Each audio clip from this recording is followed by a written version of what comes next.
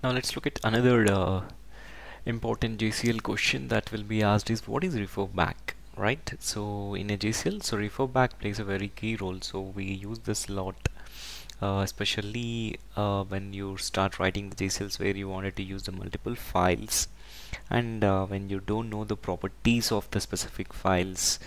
So I mean, we are not sure at what time the properties can be changed for the input file.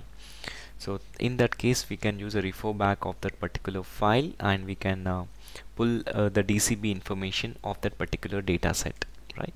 Referback permits you to obtain the information from a previous JCL statements in the job stream. Asterisk is the referback operator that we use.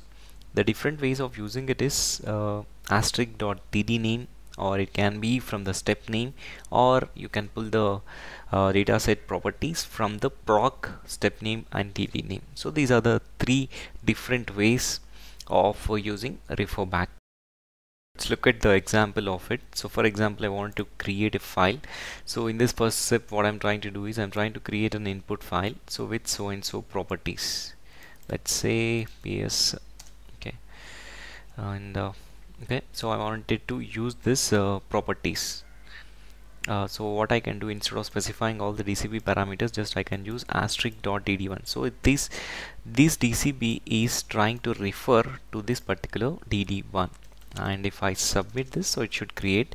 And in the similar way, what I'm trying to do here is I'm trying to take the same properties from the step 1 0 0 step 1 0.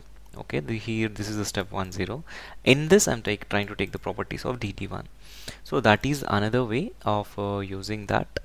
Okay, that way we can do it. Let's submit this. Okay, if you can see, the job has been completed successfully. So now, so asterisk dd1 worked, and asterisk dot step 10 dot dd1 has been worked successfully. Okay, and these are the two ways. I have mentioned another way, right? So the another way is calling from the proc. Okay, for example, right, if I wanted to create the file named as input4, and instead of calling within the steps, what I can do is I can take the proc, and within the proc step 10 and dd1. So this way I can take this. So the only difference is let's say my proc is here, okay, and in this we have this file name.